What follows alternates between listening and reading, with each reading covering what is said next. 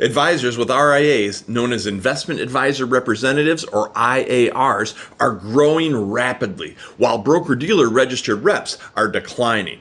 Maybe this is the best future for you too. Let's find out. This is The Rare Advisor, proud to be a part of the Advisor Advancement Network and home of a business model supercharged by recurring and repeatable events. Your host is Mike Walters, CEO of USA Financial. He is an investment advisor representative of and securities are offered through USA Financial Securities, member FINRA SIPC, a registered investment advisor. Hey, welcome back here at The Rare Advisor. Today I want to revisit a conversation I had not long ago about the fact that advisors are flocking to RIAs, most specifically corporate RIAs. So the corporate RIA has essentially become the BD or the broker-dealer of the future. It used to be when we all started in this industry, we were registered reps of broker-dealers, and now today there is a growing number of investment advisor reps of RIAs. So IARs are the new RRs. And corporate RIAs are the new broker-dealer.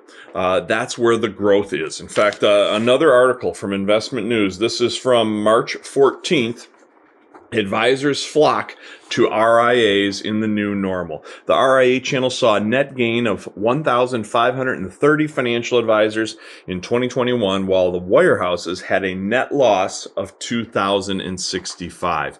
So the question becomes, first of all, how and why is that happening?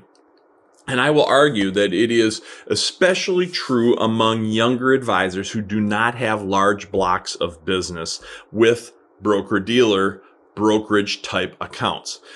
Because if you were starting over from scratch today or you didn't have a large block of business, it would make absolute total sense to operate as an IAR. Now, I would argue that most RIAs should not be RIAs. Now, some should, don't get me wrong. There is always a place for that. But at the retail level, a lot of groups or a lot of advisors who have gone out to become kind of one-man show RIAs, they don't really understand the entire liability and risk that they are taking on by doing that until they end up in trouble with the SEC or the State Securities Bureau because of an audit that goes awry or whatever the case might be. So most of the growth is coming in the corporate RIA sector, where advisors are joining as IARs because they still need somebody else to run shotgun for them on all that oversight, supervision, suitability, the fact that you need to be even more careful in the RIA space than you do in the registered rep space in terms of having that fiduciary responsibility. So that comes with a lot of responsibility, a lot of burden attached to it. So that IAR is a growing area. Now, excuse me about that. Sorry about that. Now, in that space, if you, again, to go back to where I was first stating this, in that space, if you don't have a large block of legacy business, it makes total sense to shed your registered rep status and just become an IAR. And if you were starting new, if you were young in this industry, you probably don't even need to become an RR, a registered rep. Just become an IAR and deal with assets under management. You can still have your insurance licensure in place, and you can still be working with FIAs. You can be working with life insurance and everything else, but you don't need to necessarily have that old school RR scenario there. Now, on the other hand, why would you keep your registered rep status with a broker-dealer? Well, probably because you've been in the industry for a while and you've got a large block of legacy business. Then it makes total sense that you're going to want to maintain a broker-dealer relationship because you've got all kinds of business on the books that's paying 12B1s and various other things that simply aren't ready or able to move to the new level of an asset under management platform. And you don't want to walk away from those clients. You don't want to abandon them. You don't want to not service them. And obviously there's probably a revenue stream there. So you don't want to abandon that either.